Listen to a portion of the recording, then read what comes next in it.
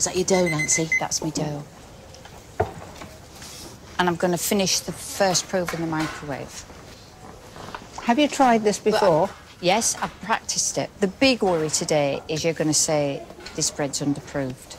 It's a dangerous thing to do. It is. I think Paul's learnt something today. You never use a microwave, do you? No, I never use a No, microwave. I never do, but you know, needs must. Sort this one out. It's going to work. I thought that was the marsala. It's oil.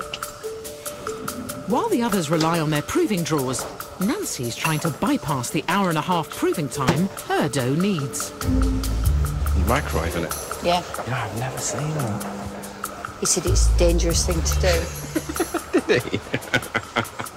Not for our nuns. Not for me. Just using the microwave to inject that little bit of heat in there. There is an issue with that because it destroys the protein structure because you're forcing heat and it tends to break down, so it can destabilise the dough. The hell, Nancy.